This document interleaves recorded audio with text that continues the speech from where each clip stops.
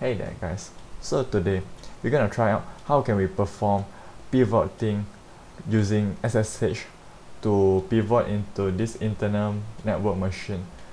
Here we have our Windows 7 machine, this 192.168.0.112, this subnet, which is the same subnet with our Kali Linux machine 192.168.0.139. So our Kali Linux machine can communicate with this Windows 7 machine, but over here this Windows 7 machine got another interface, which is this different subnet over here 192.168.112.128, which this Windows 7 machine can communicate with this Metasploitable 2 machine only, and our Kali Linux machine are not in the same subnet as this Metasploitable this subnet, so we are unable to access this IP address. Let's give it a try. 192.168.112.130. In this machine there's a port 80 open, so we can if we have the access to it, right, we are able to access, but over here actually we are not in the same subnet with it, so we unable to access it. In order to access it, we need to perform pivoting, so let's try out. Over here we have the access to this Windows 7 machine, right? We can use SSH to perform dynamic port forwarding. So over here we perform dynamic port forwarding. We use this one. This port is our local port now. We need to put a listening to perform the port forwarding, and then we need to perform an SSH connection to this machine. This is the IP for this Windows 7 machine. Okay, so now we have the access to it already, and we perform the dynamic port forwarding. So over here we need to edit our proxy chain, this file, config file.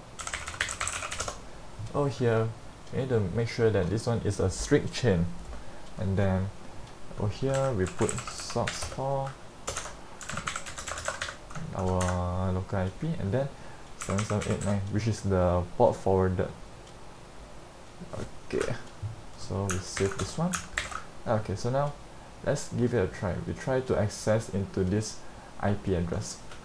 We try to access the website using Firefox.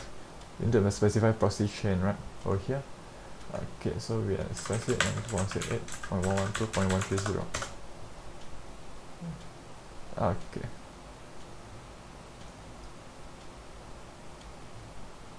Oops, need to close it first, then we run it again. Okay, as you can see over here, through this port forwarded, this dynamic port forwarded SSH tunneling, we are able to access the internal network, the website. So over here we can try to gain a reverse shell for it, but to gain a reverse shell, we need to perform SSH remote tunneling, remote port forwarding. Okay, over here, so let's make an example. This one. Okay, send this one to low-host storage. Okay. This one, close it. Okay, so ID. Okay, so now we want to get a reverse shell. In this case, we need to perform open over here.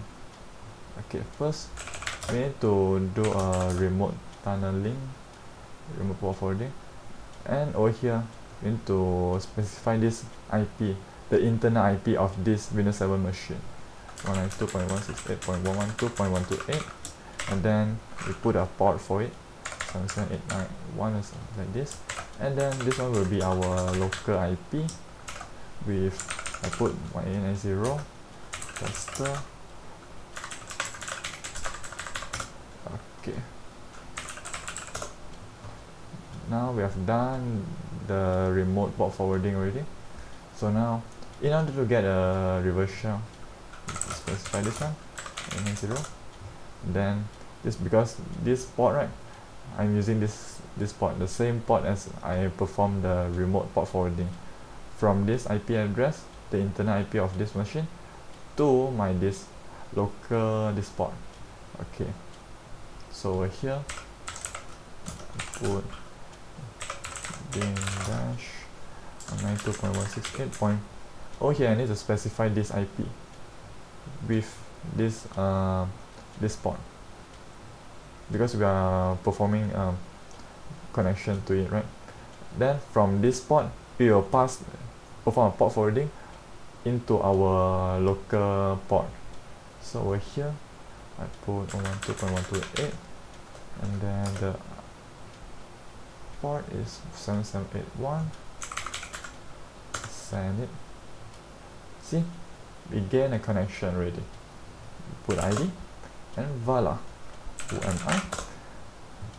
Host name, and I'm in this internal network, this machine already right now.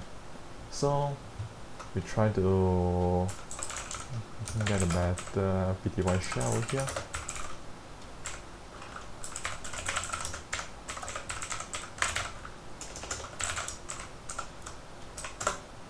Okay, so now we are in this machine already. Okay, so home. Okay, so as you can see, now we are in the remote machine. We try to leave a message over here. I leave it in this file. Okay, I put echo